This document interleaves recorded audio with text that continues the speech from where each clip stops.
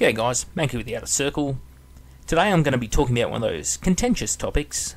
We're going to be looking at the fluff revolving around Belisarius Cawl, and specifically the Adeptus Mechanicus. Why it is that the Mechanicum doesn't actually invent things like people keep telling me they do in the fluff. Oh, they invent things all the time. He's had 10,000 years. He's had 10,000 years to cure this, 10,000 years to do this. Well, today we're actually going to go into the fluff. That is the lore, the stories behind it all. Alright? The big weighty tome of material. First thing we're going to do is look at the Mechanicum itself. So you've got to learn something about the Mechanicum. The birthplace of the Martian Mechanicum was the ancient forge world Mars. Mars was colonised early in human history and developed separately from Terra, both culturally and technologically. The arid surface of Mars was terraformed under a man-made atmosphere, and the colony flourished. During the dark age of technology, the two empires of Terra and Mars coexisted to the mutual benefit of both. At the height of its splendour during the Golden Age, and even later into the anarchic Age of Strife, Mars dispatched hundreds of colony fleets into the void. Many perished in the terrible warp storms that engulfed the galaxy at that time, but others survived. Those that did founded new worlds in the names of the machine god, building on them a likeness of the great factories and temples of their distant homeworld. The Age of Strife brought to an end the glory and peace of the human domains. Across the galaxy, mankind suddenly turned upon itself as a new breed of warp-attuned humans emerged. Civil war engulfed thousands of human worlds, including the twin empires of Terra and Mars. Because of a lack of maintenance during this time, Mars's atmospheric radiation shields soon disintegrated, allowing deadly solar radiation to destroy the fragile ecosystem and wiping out sparse vegetation which had taken millennia to cultivate. Mars returned to being the red wasteland of the past. Plagues caused by high radiation levels slew most of the population. Many of the survivors devolved into mutants or gibbering cannibals. The destruction of the entire planet seemed likely. However, this was not to be, for a new idea began to spread around the people, a religion of survival, the cult Mechanicus dedicated to the machine god. The religious devotees sought out the now sacred technology, scattered technology at that, needed to rebuild their temporary radiation shelters. The cult demanded absolute devotion from its followers, for only by selfless dedication and often personal sacrifice could machines be recovered or the planet saved. Under the direction of their tech priest leaders, the cultists set about restoring order to the world.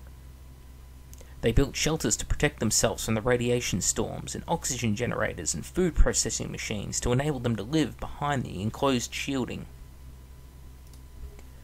There were few shelters, even for the tech priests, and none for unbelievers.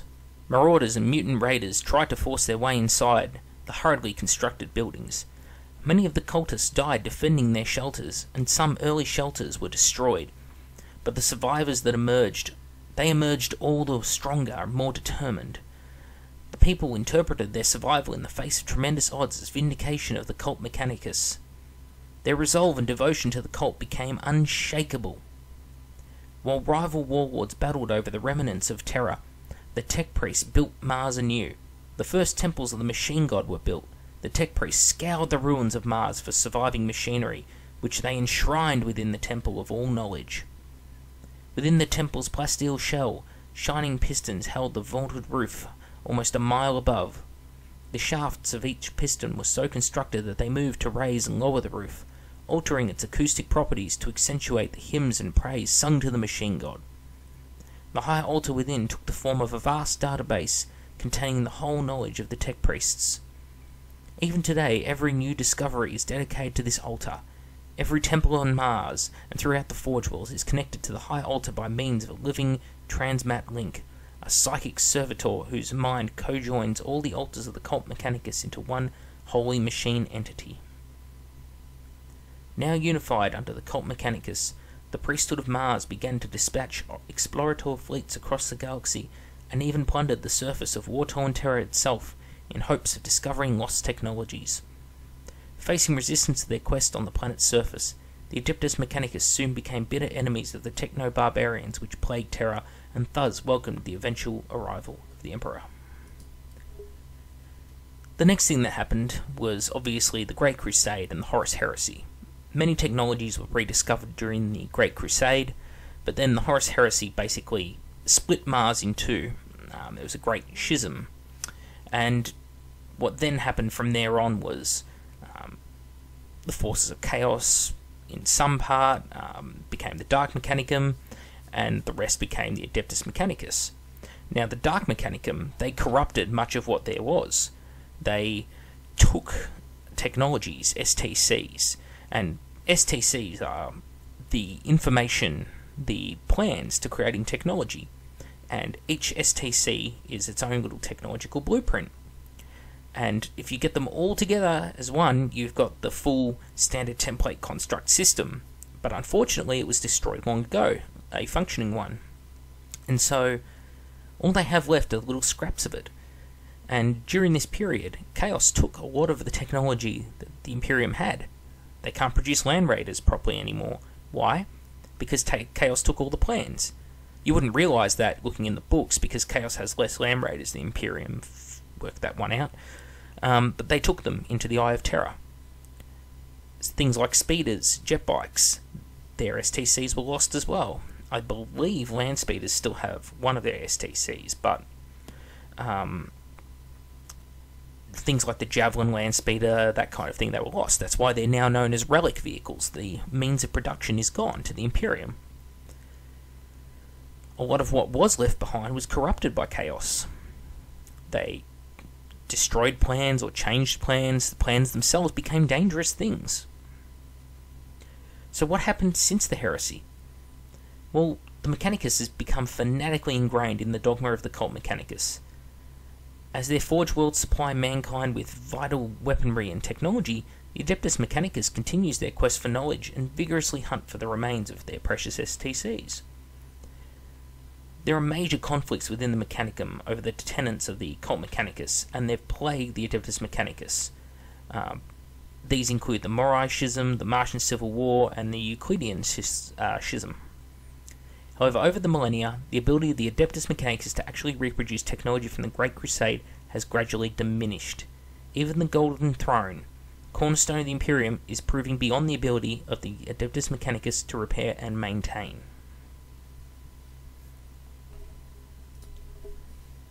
Their quest for knowledge is the driving mission behind the Adeptus Mechanicus.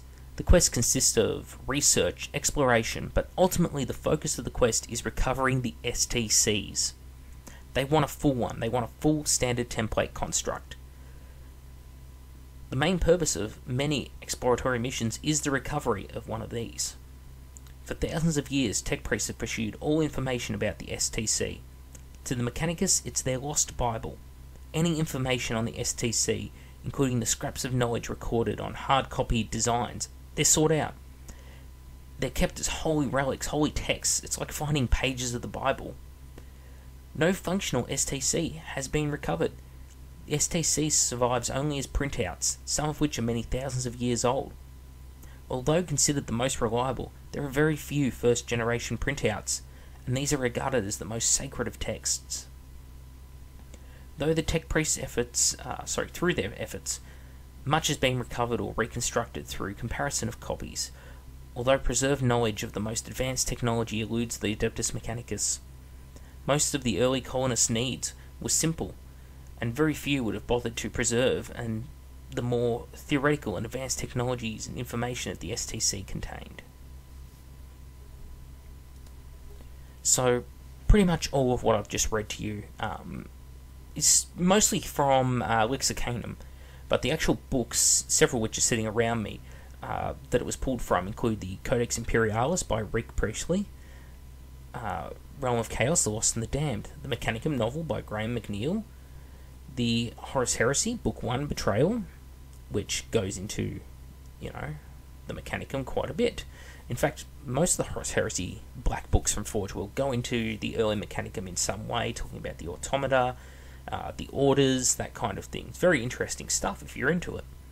There's also the Games Workshop Codex, Cult Mechanicus, 7th edition, the Warhammer 40,000 rulebooks over several years, and the Binary Secession audio drama. Now, I want to read to you a quote by a gamer who actually sums up the situation really well from the Mechanicum. And again, this is all a quote. The Mechanicus does not have the technology. They haven't been living on some fancy paradise planet since pre-fall.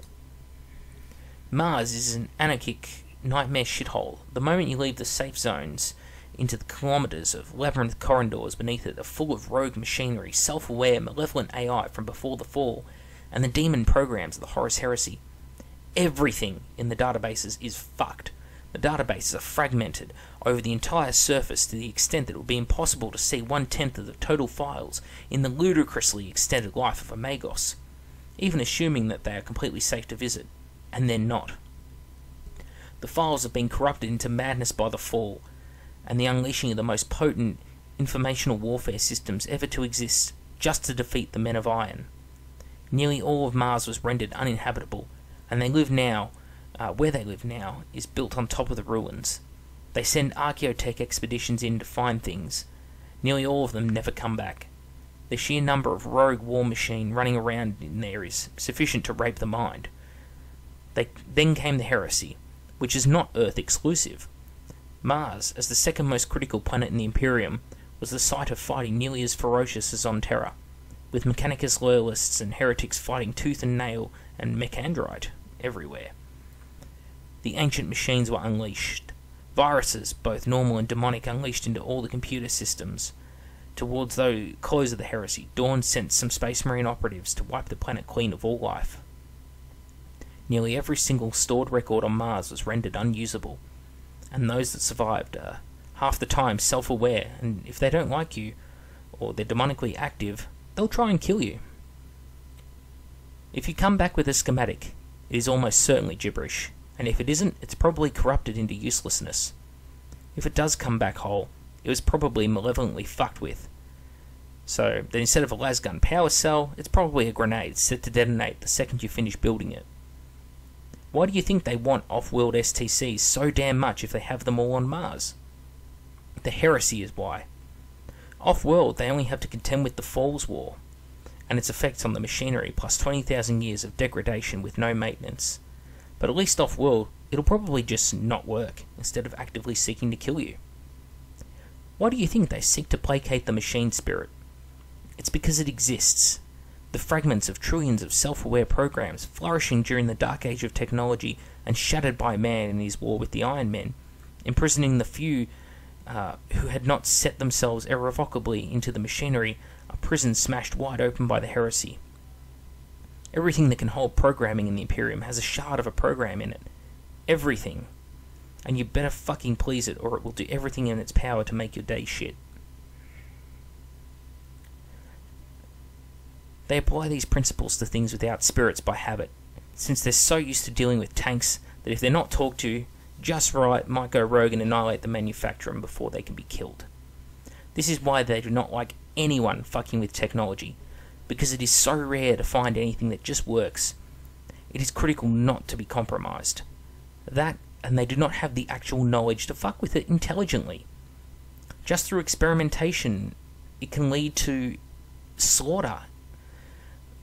Pressing buttons to see what works is fine, the 21st century, but it's a very stupid thing to do, and you're at the helm of 410th century starship with a destructive power to end solar systems. The entire knowledge base of humanity was lost. Not forgotten, but outright lost.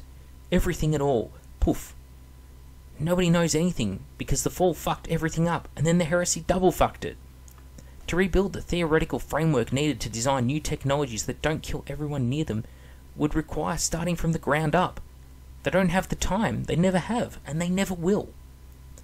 This gets onto the point of war and what it does to technology. Someone will parrot that it makes it go much faster, and yes, it makes practical applications of technology go faster, but it also utterly stops all research on the scientific theories behind those technologies. This means that when war chugs along for a decade or two, things get done. It means when it goes on too long, though, you run out of theories to turn to technologies, and then you run out of technologies to apply. You stagnate. And when you've been fighting in a war for survival, in a drastically, either or, overextended empire, this is what happens. You are desperate for any extra material which you can possibly produce. Half your entire fucking military, it went rogue. It smashed the half that stayed loyal. Whole swaths of your logistics side and your society was just destroyed, leaving you with just tattered shreds of a war machine to keep hold of an empire that was reaching straining point with an army far larger. There is no time for the sort of applied research programs that took man 25,000 years to develop in a time of unprecedented growth and prosperity. This is why the Indeptus Mechanicus insists on cargo culturalism. It's because when you're dealing with things you barely understand because everything you knew about them was destroyed, is just the safest and most reliable option. The rituals did not exist for mysticism. They exist because they are the most practical means of building, repairing, and maintaining the equipment they have, with the knowledge surviving. You don't understand why pressing that button makes it go, because the manual tried to take over your brain, and the copies are all unreadable, and the research base that would let you reverse engineer does not exist and cannot be built. Why are the Tau doing so well with their technology? Because they had peace. 8,000 years unmolested by any enemy, and they were helped the entire time by the most biologically advanced race in the galaxy. Now, let's try looking at this another way. Imagine you build a library, you fill it with all of human knowledge. Then you take it elsewhere when you need a book from it. But the book is only a simplified copy. You don't understand the real book, and you don't need to. Nobody takes the real books anywhere, because why would you when there's a whole library there? One day, that library goes rogue, and the maintenance machinery starts killing everyone and anyone fucking anywhere near it. Where the fuck did they all come from? You swear to God that there weren't this many. And there weren't, because they're using the library's information to fight their war. The government fights a battle that destroys the planet against these robots and tears apart the library trying to stop them from using it, only to be destroyed in the process. The library is leveled, cast into flames, and every book burned, every computer it's virus-laden. Then comes a man who worked there. He talks to a few surviving library workers, assembles their information, and starts rebuilding a city around the library, expanding it as the librarians fill little scraps of paper, fragments, bits of files, and they stick them all together. If you just might be able to read something.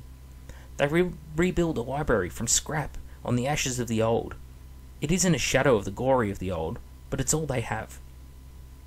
Then the city turns on itself, kills its master, and the librarians turn to rage. Half of them kill the other half, and they destroy the remnants of the library, because where they're going they won't need science. Everything burns, and the city is left to a few scattered survivors. Walls open to the world with hungry predators swirling. The Adeptus Mechanicus is the sole surviving librarian, desperately scrabbling through the ashes of paper and splinters of hard drives for anything to help them and the city he needs to survive just a little longer. The Imperium isn't grim because these things suck by choice and would be fine if a sensible person came along. That sensible person wouldn't survive 50 seconds of the reality. The Imperium is grim because every single shit decision, every single sacrifice, every single death, every single man, woman, and child suffering a shit life in the worst conditions imaginable is the absolute best that can actually be done. It is a study of the worst happening to everyone and what part of humanity must be sacrificed today, just to stand a chance of survival, and all it asks, whether or not it would perhaps be better to die. That was written by Baron von Evil Satan. Very cool name, by the way. But that's it, right? Belisarius Cawl doesn't know the technology. They aren't painstakingly researching things. Yes, he has 10,000 years to research, assuming he's been alive that whole time and actually conducting the research. And, you know, the thing is, the cult Mechanicus it's fanatical. They don't like people doing things outside of their very, very strict left and right of arc. You know, it's like an orthodox religion of some kind. You know, there's a right way of doing it and everything else is fucking wrong. And not just that, they don't understand the technology. They don't invent new things. They're struggling just day to day with the technology they've got. The only new thing that has been invented since the end of the Age of Strife is the las cannon. That's it. That's the only thing they've actually invented. Everything else existed in some form or another already. Or if someone actually does happen to design something, they're killed off for it. The Dune Strider, I believe, is an example of that. So, this is the situation. So when people want to say, oh, Mechanicus invent things, the Imperium, they're technologically fantastic. No, it's the exact opposite. This is the state of the Imperium. This is the fluff, this is the lore, this has been written down over 30 years of 40k's history. And overnight, we're just throwing it all away because some Martian special character just came along. And that's fine with people. And hey, if you're into that, that's fine.